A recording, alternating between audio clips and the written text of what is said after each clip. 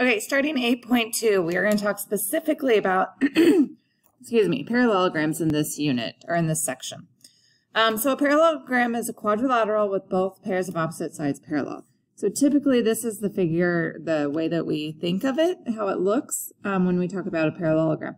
But a rectangle by definition is also a parallelogram, and a square by definition is also a parallelogram.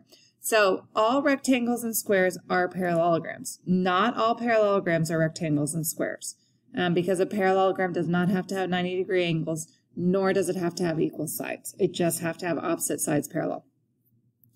Theorem 8.3, if a quadrilateral is a parallelogram, then its opposite sides have to be congruent. So meaning the top and the bottom would be congruent to one another, and the side would be congruent. If a quadrilateral is a parallelogram, then opposite angles are congruent. So these are equal to each other, and these are equal. Also, what I was just going to say is the next one.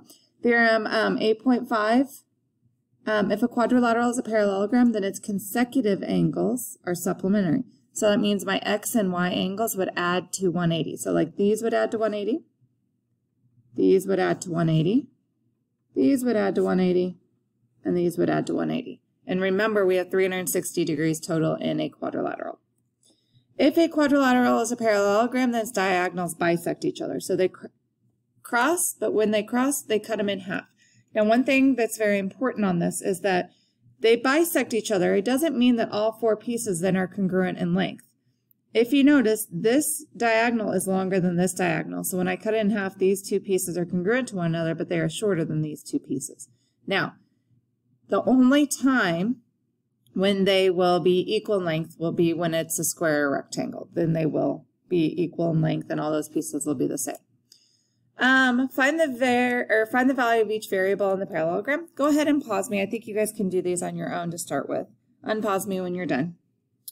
Okay, so remember, this guy is congruent to this guy. So I'm going to do 9b minus 2 equals 106. I'm going to add 2 to both sides, so 9b equals 108. I'm going to divide by 9 on both sides, so I get 108 divided by 9, and I get b is equal to 12. So we also know that these two angles are supplementary.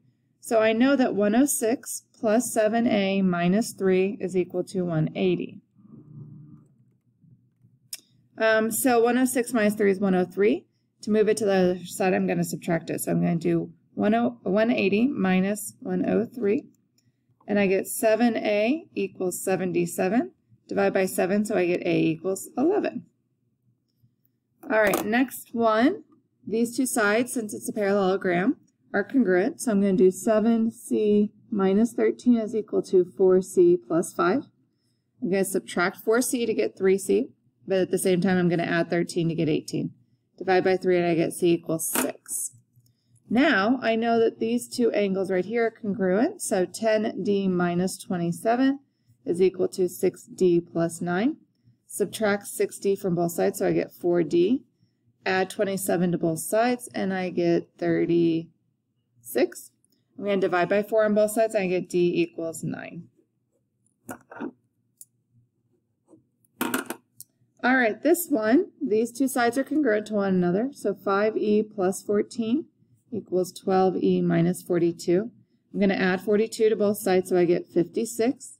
And I'm going to subtract 5e from both sides, and I get 7e. Divide by 7 on both sides, and I get e equals 8. And then I'm going to do top and bottom. 2t plus 25 equals 8t plus 7. Subtract 2t from both sides, I get 6t. Subtract 7 from both sides, and I get 18.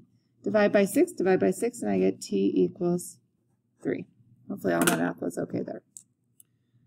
Okay, and those just went off of these theorems that we just talked about. All right, next page.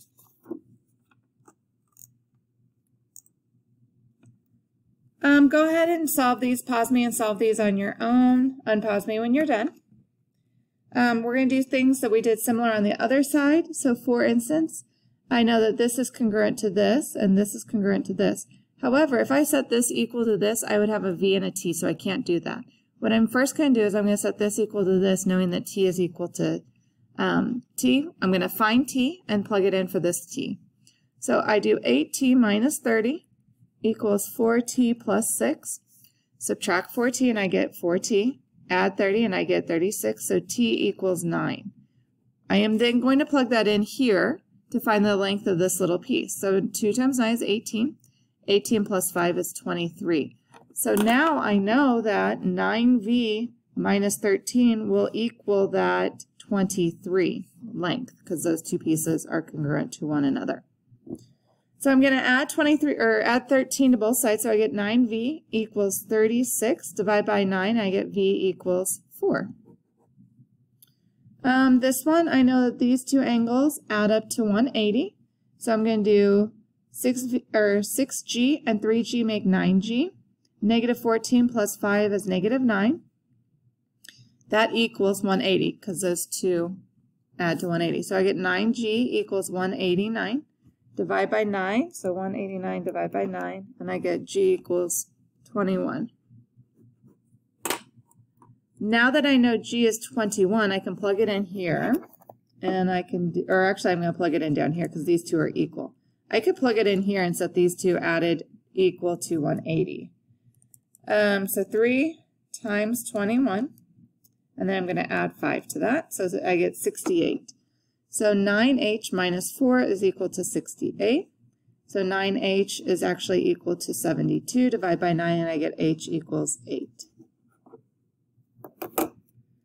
Number 6, these two pieces are congruent to one another. So I'm going to do 4s minus 3 is equal to 7s minus 24. Subtract 4s, I get 3s. Add 24 and I get 21. So divide by 3 and I get s equals 7. And then these two pieces are congruent to one another. So 9r minus 17 is equal to 3r plus 13. I'm going to subtract 3r from both sides, so I get 6r. I'm going to add 17 to both sides, and I get 30. Divide by 6, so I get r equals 5. Okay, hopefully those made sense. Okay, so the next two problems are word problems. Always draw a picture whenever you're doing word problems. So it says in parallelogram W, X, Y, Z. W is 50 degrees more than X. Okay, so that means W is my bigger angle. So I'm going to put W here. Since I put W here on the bigger angle, it has to go around in a circle. How they name it goes around in a circle. So it goes W, then X has to be there, then Y, then Z. Okay? It says W is 50 more than X. So if I just put an X at where angle X is, this has to be 50 more than that one. That means that this is X, and that means that this is 50 more than X.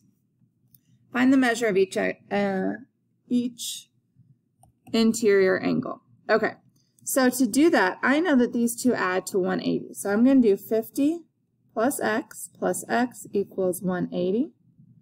So that gives me 2X's. So I'm going to do 50 plus 2X equals 180. I'm going to subtract 50, so I get 2X equals 130. Divide by 2, and that gives me 65 for X. So if X equals 65, that means that this angle is 65 plus 50. So 65 plus 50, which is 115. So this is 115, this is 65, and those two do add to 180. Next one, in parallelogram EFGH, so I'm going to draw a parallelogram. Again, I don't know if I'm going to draw it to scale or not. This may not be necessarily what it looks like, but that's okay. At least I have a picture. G is 25 degrees less than H, so it's 25 degrees smaller. So G is going to be my smaller angle. So I'm going to put a G right here. I'm going to go around in a circle. So it goes G, then H, and then it goes back to the beginning, E, and F. Okay? G is 25 less than H, so I'm going to put X on H. I'm going to do X minus 25 for that angle. So again, those two angles together add up to 180. So an X plus an X is 2X minus 25 equals 180. So I'm going to add 25 to both sides, so I get 2X's equals 205. So 205 divided by 2 is 102.5. So X equals 102.5. And then, so that's angle H. That would be that angle right there. To find this angle, I would do 102.5 minus that 25. So this angle is 77.5.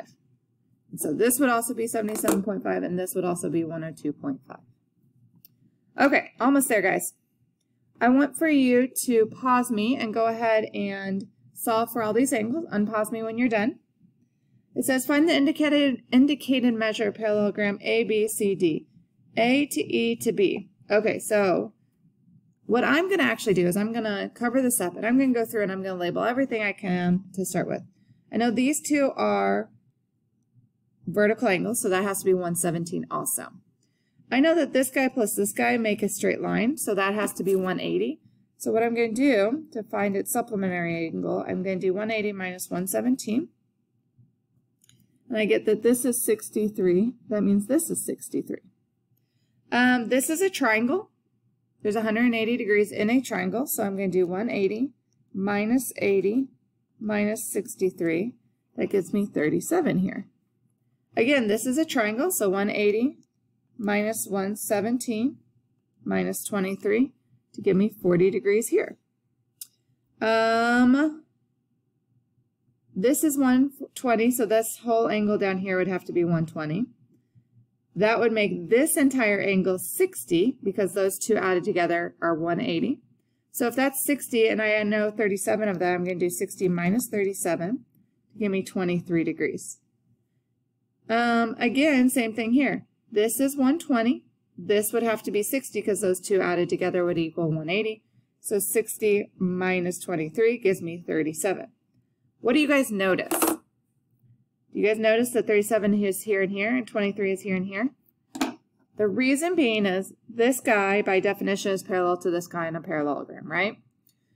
So if this is a transversal, right, on the parallelogram, alternate interior angles are congruent. So those are alternate interior angles. These are alternate interior angles. So remember alternate interior angles from, I think it was unit 3 or 4.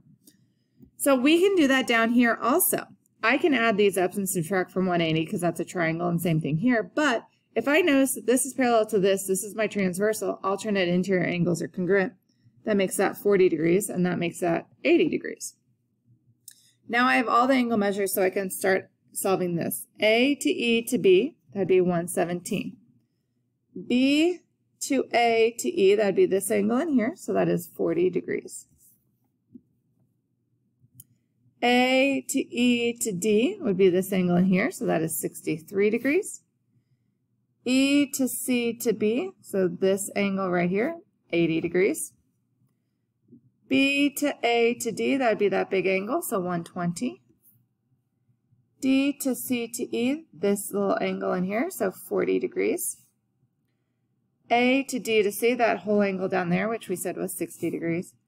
And D to C to B, this whole angle there, which we said was 120.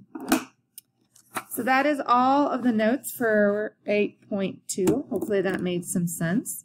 You have 2 assignments. There is a Schoology assignment for you to complete, and then you also need to complete 8.2 in your supplemental packet, which is pages 3 and page 4.